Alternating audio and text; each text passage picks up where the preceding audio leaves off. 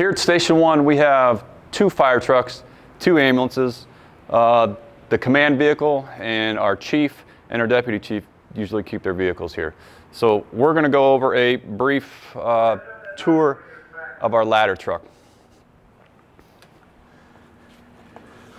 This is where the driver sits. It takes a lot of experience before you can be able to drive. This thing is very, very heavy. There's lots of levers, buttons, knobs, everything that you need to know about this truck before you're allowed to drive it.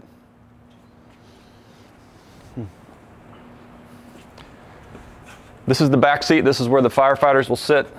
We did a demonstration of how we get dressed. There's the air packs that we put on. We carry some small tools back here.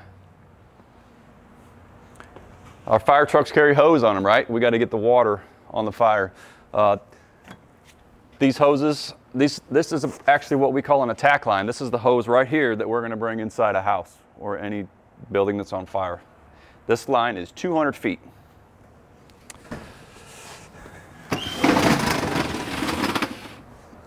This is the engineer panel, the pump panel. This is where these are all those levers that I was talking about that we have to know how to get the right amount of water, the right PSI, the right pressure to the right hose.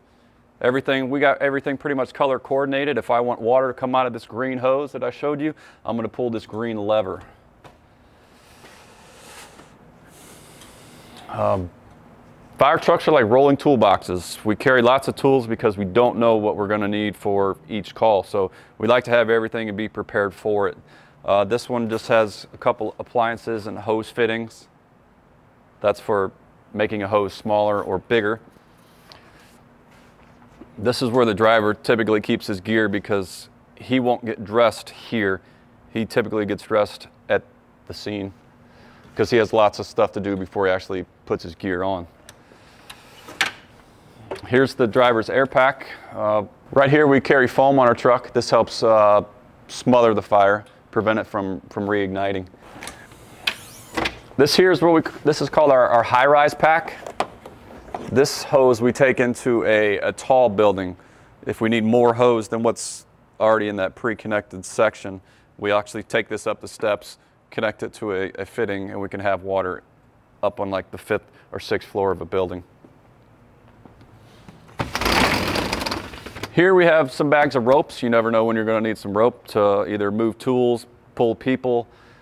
We have these fans. Most fire scenes are full of smoke, so we use these fans to blow the smoke out of a building and put in some fresh air.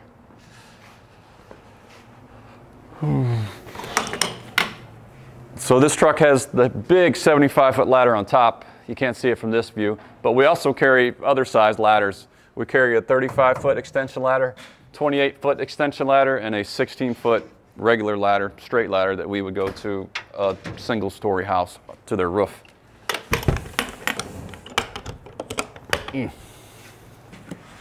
This yellow hose is our supply hose. This hose is 5 inches in diameter.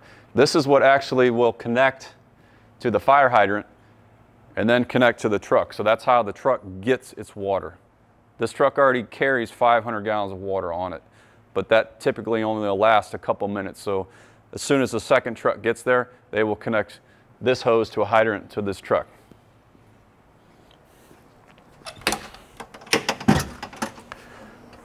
This compartment has a couple different saws. Remember when I talked about how houses are filled with smoke, we use the fans to blow them out? Well, sometimes we have to make holes in the roof to let the heat out and the smoke out.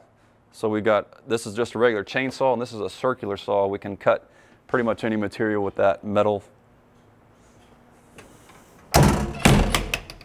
So behind here is that yellow hose. There's 1,000 feet of that 5-inch hose up here.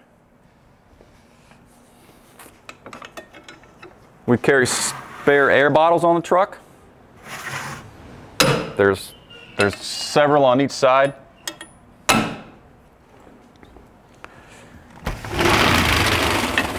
This is what we call our rescue compartment.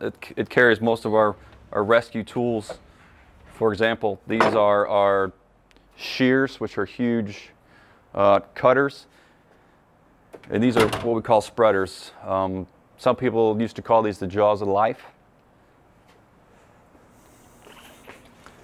We got some other tools.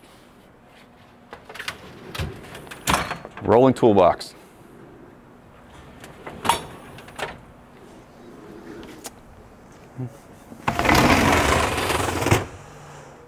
This compartment here, we got extra batteries for our tools. Those fans I talked about have run off batteries. These rescue tools run off batteries, so we got this big bank of chargers up here.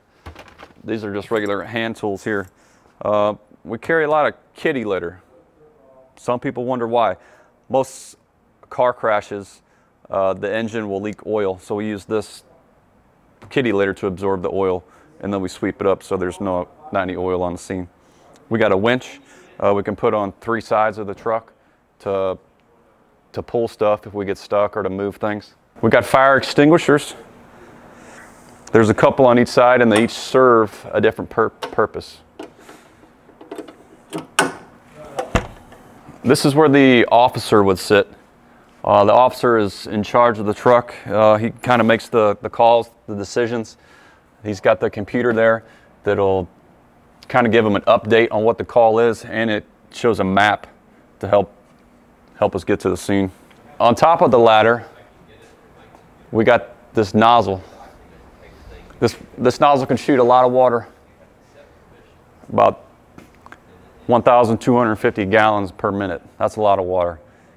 And the truck only carries 500 gallons, so to use that, we would have to be connected to a hydrant.